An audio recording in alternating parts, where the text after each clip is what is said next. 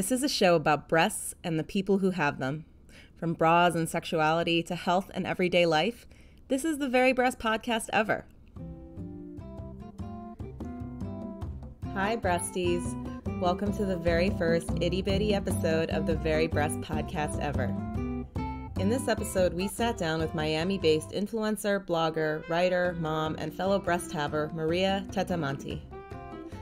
With more than 32,000 followers on Instagram and a huge fan base for her blog, The Wordy Girl, Maria creates daily content centered around fashion, lifestyle, personal development, and travel, as well as everyday musings on happenings in pop culture and her own life and family.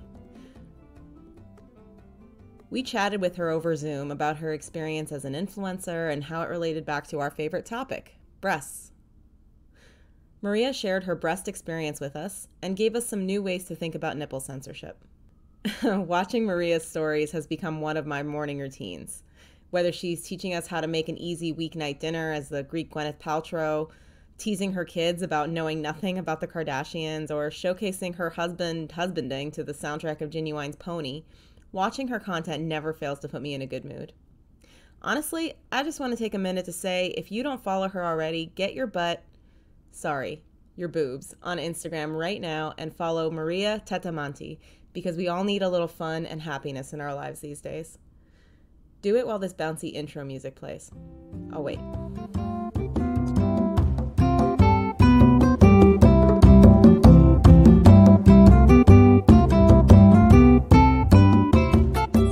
Welcome to the show, Maria.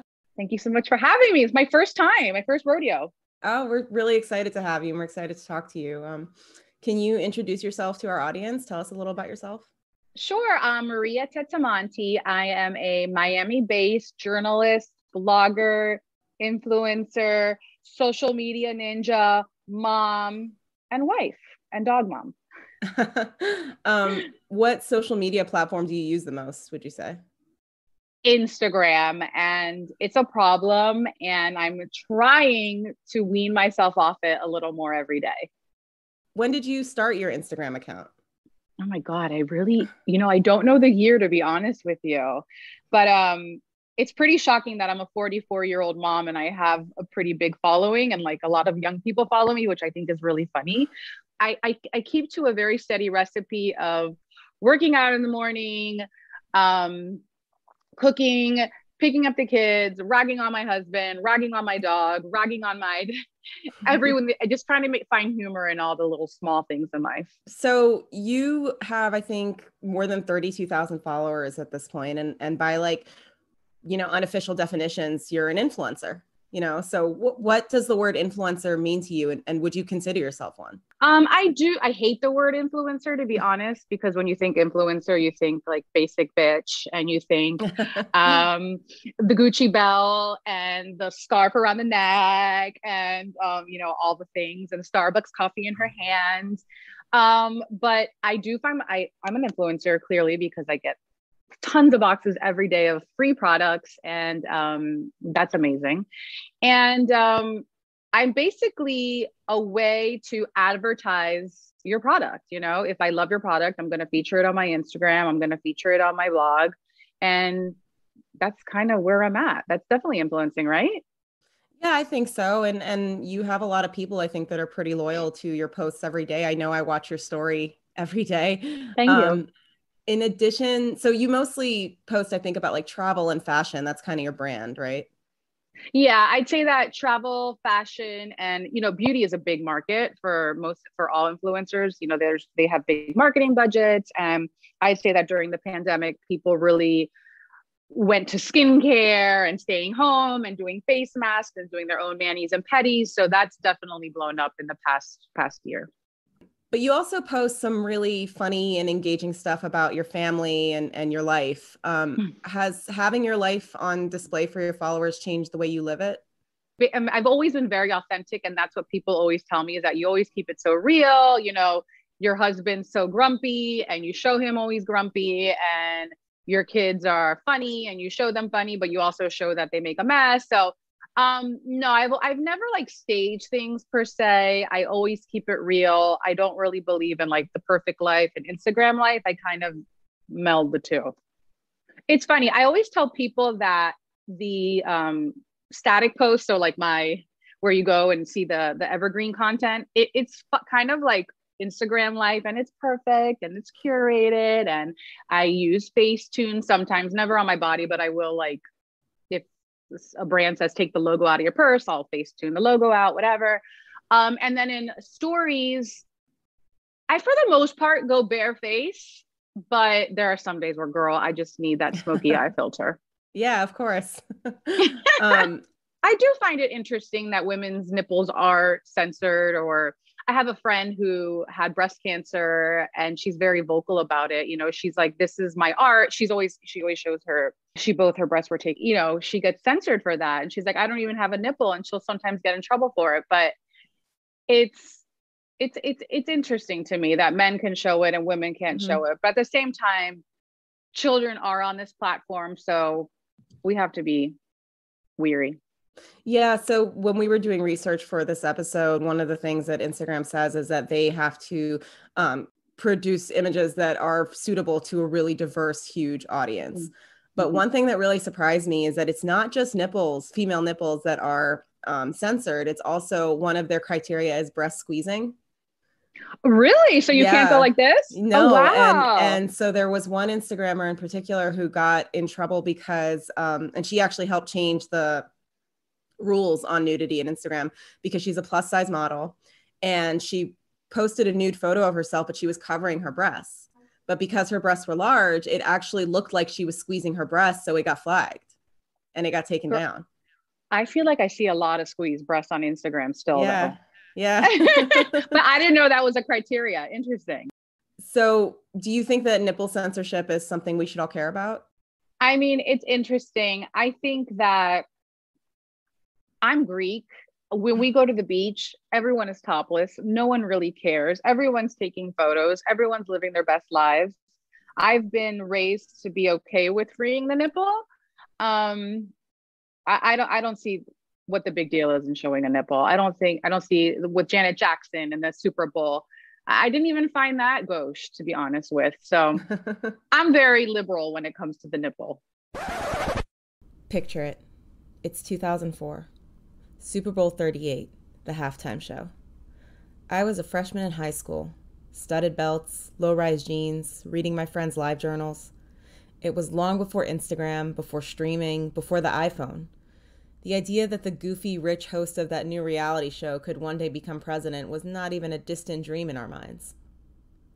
I'm trying to say it was a long time ago, okay? On live TV, Justin Timberlake took to the stage, which was adorned with an enormous, flesh-colored balloon display of his own name above him, and sang his new single, Rock Your Body, with Janet Jackson. Janet was wearing a beautiful leather and red lace ensemble and marched around the stage, followed by Justin Timberlake, clad in an unimpressive college boy uniform of baggy khakis, a green thermal, and a jacket that was too big on him.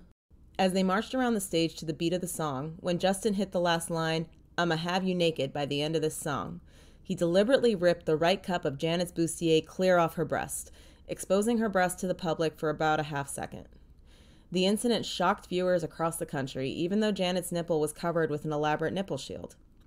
She immediately covered her breasts and looked at Justin with what I would describe as shock. When I first saw this happen with my own eyes, I did not for 1 second believe it was an accident, and I would guess that anyone else watching didn't feel that way either. Recently, even the stylist involved in the performance has alleged that it wasn't. According to him, it was Justin's idea, and the original plan was actually to reveal her ass, but obviously the plan changed. Nevertheless, Janet Jackson was punished by the media and the public for what happened. Viacom blacklisted her singles from their networks. That included CBS, MTV, and multiple radio stations. Her invitation to the Grammys was withdrawn. A statue of Mickey Mouse in Disney World honoring Janet Jackson's Rhythm Nation was taken down. CBS and MTV both apologized after the event, calling it a, quote, wardrobe malfunction, and saying they had no knowledge of what was going to happen during the performance. What kind of backlash did Justin receive? After all, he's the one who ripped the cup off her breast. Not a whole lot. People magazine called him the, quote, Teflon Man that year because for the most part, he was only mentioned in passing in coverage of the event. He himself said he only received about 10% of the blame. In the years since then, the general view on this topic has shifted to acknowledge Justin's responsibility in it. Even Justin took to Instagram recently to apologize to Janet and to his ex, Britney Spears, saying, quote, "I can do better and I will do better." I certainly hope so, Justin. We spoke more to Maria about the famous incident. I was totally fine with it. I know it was national television. I know a lot of their child viewers. I wasn't okay with the way Justin Timberlake handled the situation. He sold her out, right? He really did. And he even did. I think I was 12 or 13 when it happened. And I remember seeing it, and it like, he so clearly rips it off her bra. There's no 100%. question about it. It's not like, you know, it's not like it malfunctioned. He literally just ripped it off her bra. It was not a malfunction. I mean, clearly her costume had a cutout. They were trying to push the envelope. I think the way he handled it was just completely wrong. He apologized for it recently, though. Do you? Yeah, he kind of had to. No, I don't accept. He's $1 short, and no. Many years late. Yes, too late. I'm so naive. I also thought, I mean, well, not naive, but like when that happened, I just was like, oh, that was intentional. Like I didn't. And then no, because if you're in fashion, you knew that costume was made with the cutout on the nipple and the Velcro, and there's so many things that go behind design, right, Nadia? She also had very like awesome looking piercing on her. Yes. No, I mean, come on. That was, yeah. I don't know what, I mean, yeah. It was national television and there are laws to that. So what they did in that regard was illegal, no? Do you think it would have had the same effect if it happened today? Mm-hmm. Oh, I think the wokesters would come for them. Absolutely. I think what would be different nowadays, though, is there would be a lot more people standing up for Janet. Correct. Exactly. Because at the time, she really took the brunt of it. She took all of the heat. Absolutely. He did not man up at all. No. No balls. Well, so you live in Miami, right? Oh, yeah. So what's the culture and attitude in Miami when it comes to female nipples? Do you think it's different from other parts of the country you've traveled to? Look, Miami is literally the sexiest city in the planet. I always tell people if my marriage can survive Miami, it can survive anywhere. People walk around half naked at all hours of the day. If you go to the mall on a Saturday, you will see a woman in a bikini walking around in heels. You'll see women walking around with like those see-through cover up with, the pasties on their nipples. We are definitely a more laissez-faire sartorial city. Do you feel like you kind of live by that laissez-faire personally? I'm big on, I have little B's, I believe. So I'm okay with being braless at all times. I'm a big fan of the silicone nipple guards. Oh yeah. I don't like showing my headlights. That's fair. Do you ever censor yourself when you post something? And if so, in what way? Yeah, I won't. I'm not comfortable with showing headlights. So, because I'm braless a lot. So I will I don't know. I find them I don't know. Headlights are kind of sexy, right? They're very personal. Yeah, exactly. So I feel like headlights are a no for me. But I'm totally comfortable wearing a bathing suit or a bikini on Instagram. I'm fine with it.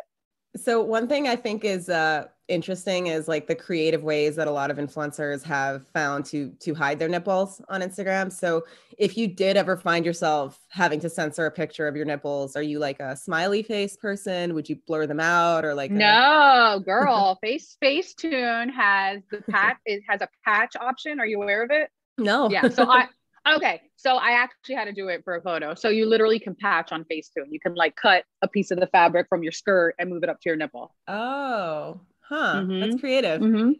It's funny. My friend over the weekend, she posted a dot and I wanted to call her. I was like, girl, what do you no, no, that looks so bad. I wanted to tell her, but I was like, you know what? I'm going to stay in my lane on this one. It probably looks a lot more natural, like just putting a piece of fabric over it. Correct. Yeah. It doesn't look edited. Another thing that I read about was there is an artist who actually developed a male nipple pasty. So it's an image of a man's nipple that you can put, as a woman, you can put on your own nipple and it doesn't get flagged because it's not a female nipple. Oh, that is crazy. Have you yourself ever changed your mind about posting something due to feeling like it might get taken down? No, I've never been that no, I've never been that sexy that they've ever taken it down. I think I'll send you my biggest thirst trap. It was like on the beach, a Bahama, and it's like of my ass. And I even said it. I was like posting a thirst trap. I was very open about it, but the thirst traps get followers, guys. I remember that post. It was like a sandy butt, right? Like Exactly. it was a good post. Exactly. Like, thank you. so is that still up or did you take that down? It's still up. Yeah. It's totally up. Yeah, that's a great picture. So earlier you mentioned, there are kids who look at Instagram, and that's, as a mom, that's probably really important to you as far as censoring images you don't want them to see. Right. Exactly. So I always have to think, like, I even had a medical marijuana client for a while, and I had to be cognizant of my kids. Like, what am I comfortable with posting? And I told the brand, I'm only going to do edibles and lozenges or drops. I'm like, I'm not going to put a blunt on, my Instagram, so you have to be cognizant of, your brand per se. So in what instances in that case would you feel like it's appropriate to post a picture of a female nipple? I don't know. There's a fine line between, look, I'm okay with anyone posting a nipple, whether it's like a Venus de Milo statue, whether it's a woman topless on the beaches of Greece, whether it's a girl trying to, find a man, a sugar daddy. I don't really care. I have a really laissez-faire attitude about it. How do you manage making sure your kids don't see things that you don't want them to see? It's funny. My kids are not, they're in a scarier space. They're in Snapchat. They're more on Snapchat, which is very scary because they don't even text anymore. I don't know if you're aware of this. Kids, teenagers, they use Snapchat. That's how they communicate because it erases. Mm-hmm. I do go through their phones. Like, that's the only way I can gauge what's going on. I'm a creep. I creep like the FBI. I'm like the CIA. Well, I think if it's mom, it's okay though. 100%. But as an adult, I can say that your kids probably don't feel that way. So the only way I do is that I just go through their phones and make sure everything's kosher. So in an imaginary world where social media is not censoring female nipples, do you think that we could see any positive outcomes from that? I'm okay with it. If you're confident enough and feel good enough about yourself to do it, why not? But actually, I have a feeling more people would be on OnlyFans though. But since you brought up OnlyFans, actually that takes it in a direction I didn't even think of, where the female nipple is kind of like something precious that shouldn't just be out there, right? Like that's kind of a cool way to look at it. Yeah, absolutely. Or at least for a lot of women, they monetize the nipple. If you think about it, I have a lot of influencer friends that they make a lot of money showing the nipple, freeing the nipple. So who knows? Do you have time just for a few like rapid fire questions? Of course. All right. What do you call your breasts? Do you have any favorite words? My husband has called me sweet tits our entire lives. So believe it or not, they're sweet tits. Oh, that's nice. That sounds like a candy. Yeah, so sweet tits, yeah. And I call them the girls. Like, the girls are out. I'm gonna show the girls. What's your least favorite word for boobs, for breasts? It's I'm sure for most people it's tits, but let's think. Probably tits. How horrible is that? I'm calling my boobs the worst thing ever. Tits. It's funny you said that because we've asked a couple people that question, and I think I'm the only person who said tits was one of my favorite words for breasts. You know what? I don't like tatas. I think it's lame. It's weak. Free the tatas. Yeah, tatas is kind of lame. Bad ones out there that I only discovered from looking at the Wikipedia. There's dish. What are they? Slang terms, and there's like, there's the obvious like jugs and stuff like that, but there's like, let's see, we have balloons, baps. That's British, which is also a word for hamburger bun. Baps. Okay. Yeah. Bazongas. Oh, bazongas. Yeah. Bosoms. Breasticles. Oh gosh.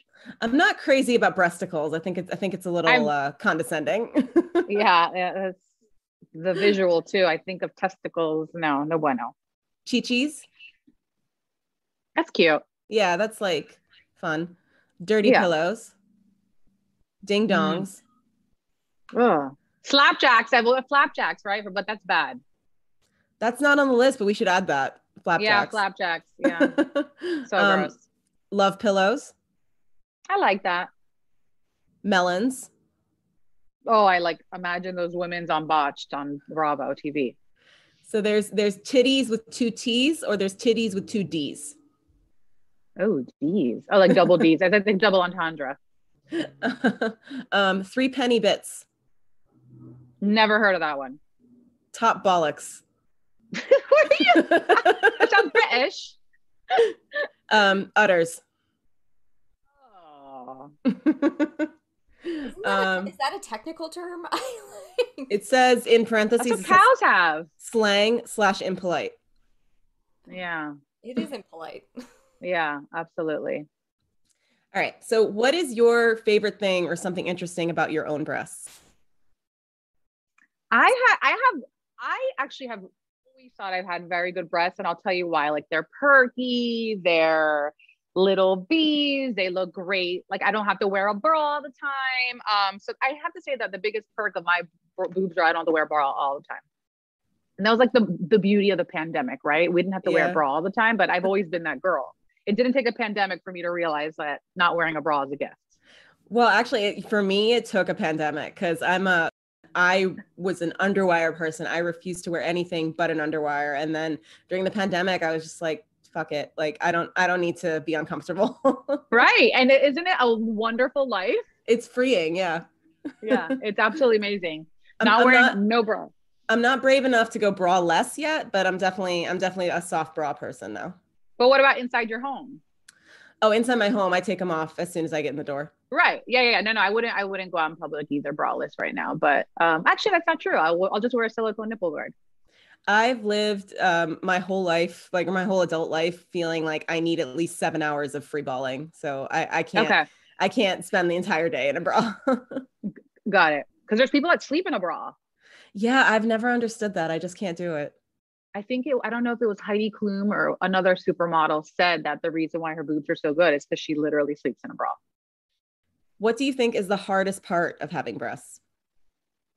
Exercising, to be honest, you need support. So that's definitely that. And I just say, the discomfort you feel when running and things like that. Who bought you your first bra?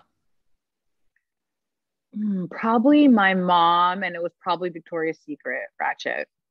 I think mine was Victoria's Secret too. Yeah. See, I'm sorry, you guys are lucky because I got like a Sears bra. Like, my first bra was definitely like JCPenney or Sears. So. Oh my God, where'd you grow up? Where were you at? Vermont. Where are you at? It was Vermont. Okay. And it was like my cousin's grandmother who bought it for me, but it was like a training bra that she bought for me. And I think I somehow like manipulated her into getting it for me. So. Got it. I totally skipped the training bra phase. My boobs grew in really fast. I was a B cup when I was 12. And then about 4 or 5 months later, I was up to a D already. Right. Yeah. So I had to go straight for the serious bras. I believe I'm a 34C. I always thought I was a B. I still say I'm a B, but no, the C helps, spread out a little better. Yeah, actually that's true. And if you get a chance to listen to our episode about bra size, it's very, very likely that you are both a B and a C. Right. Like, exactly. Yeah. Right. There are sizes that relate to each other. So it just depends on what bra you're happy in. Exactly. So what type of bra, if any, are you wearing now and why? I wear a lot Calvin Klein, Wakol, and Yummy. I wear the Yummy a lot. It's the seamless one with zero underwire when I'm like schlepping around, running errands. It's like a t-shirt bra, or I'll wear Calvin Klein or Wakol because they're super comfortable. But I do wear underwire. Is that bad? No, of course not. Whatever makes your breasts happy is what I think you should wear. Got it. And I go again, we're in Miami and everyone shows cleavage like it's their job. So it is what it is. What do you do to treat your breasts? Any products or practices, self-care?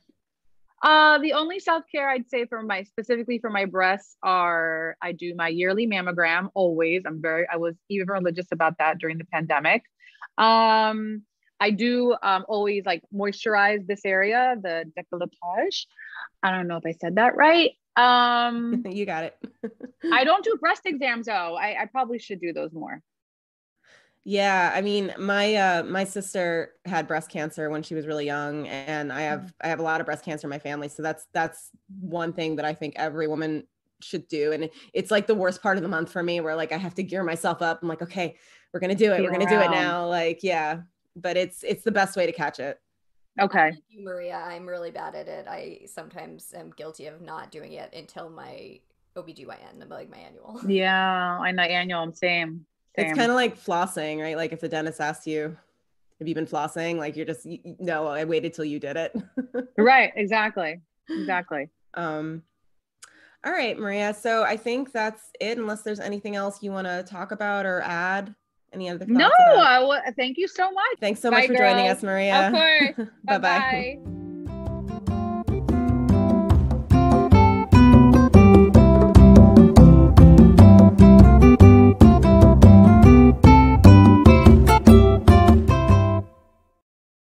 Before I leave you this episode, I want to mention that breast exams are probably one of the best things you can do for your breasts.